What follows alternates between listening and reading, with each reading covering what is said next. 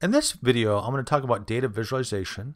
I'm going to extend the ideas of a guy named Edward Tufte, and he actually extended the ideas of a guy named William Playfair, and I'm going to go back and look at one of his old charts, William Playfair's old charts.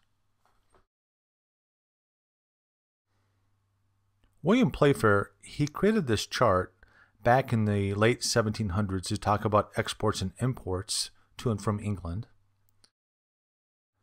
I'm going to take that chart, I'm going to simplify it, and then I'm going to flip the perspective from England's perspective to the America's perspective. And one thing I hope to demonstrate is by removing elements, you can actually simplify the chart and make it easier to understand. Now, remember, Playfair didn't have PowerPoint, so he would have hand-drawn a rectangle, and he would have sliced this in major grid lines like this. He would have added some subgrid lines, a bunch of these. I'll just put all the rest of them right now.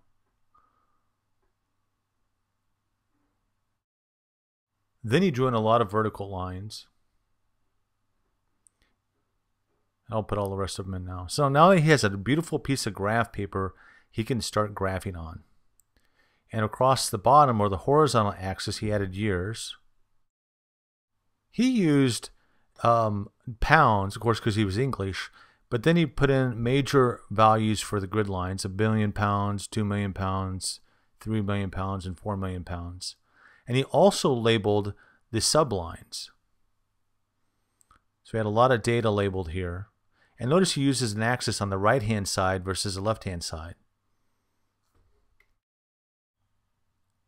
Now I'm just going to start plotting points. I'm going to plot exports first. Since exports are perceived as good, I'll make that green. And I'll just put a couple values in, move it over by year, and then plot a point. And I'm using the same values as Playfair used. And I'll just put the rest in now. Now I will connect all the dots. I'll put in a nice smooth line. And I'll fade all those out too when I get my line in. Make it easy to understand or see.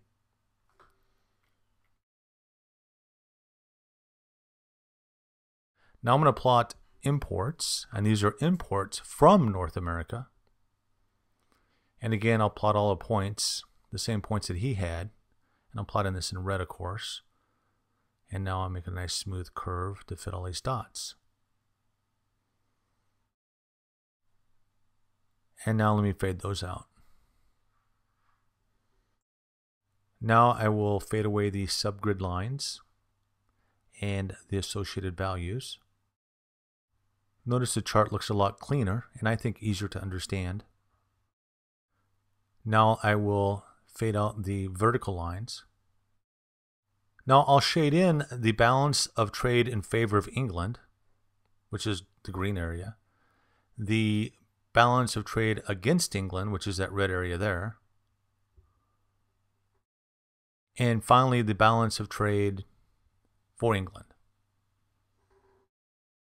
Now, if the chart's being used to demonstrate the balance of trade before and after the Revolutionary War, I think that this chart does that easily, and it looks like it favored England quite a bit. Now I'm going to modernize this. I'm going to put the years at the bottom like we do now, the bottom of the horizontal axis. Shift over the vertical axis and also the values too. I'll shift those over. And I'm going to actually put in a horizontal line, dark line. I'm going to shift down exports. And I'm going to label the line instead of having a legend. So I think it makes it easier to read and understand. And I'll do the same thing with imports. Now let me add a title. And also the years. And again, if the chart is to demonstrate exports and imports and balance of favor of England against, then it becomes very simple to read this chart. Now if I go back to the original chart, you can see it's a black and white chart. It's kind of hard to read, and using some modern techniques of coloring and simplifying, it becomes a lot easier to understand the chart. After America declared war, I guess its independence against England, the imports from North America to England dropped off dramatically. Now I'm going to change perspective, and I am going to swap North America and England. So instead of it being from England's perspective, it's going to be from North America's perspective, or America's perspective. And it's also for the same time period, from 1770 to 1782.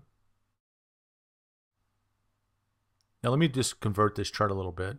And I'm going to have exports to England and imports from England. And it kind of changes a little bit, you can see. Let me color it. There you go, like this. Now it becomes really self-evident. America saw a real trade imbalance with England. It was balance against England is in the red, balance in favor of America in the green, and balance against America again in the red. Obviously, when America declares independence against England, it really hurt its exports to England. Declaring war on your trading partner really hurts trade, obviously.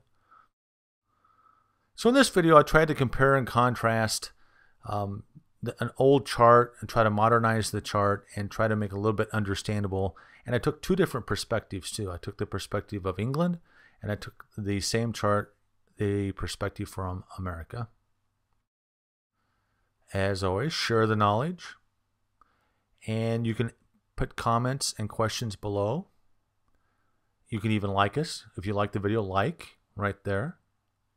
And do not forget to subscribe, because I'm always posting new material. And that's William Playfair, and I bet you he was a party animal.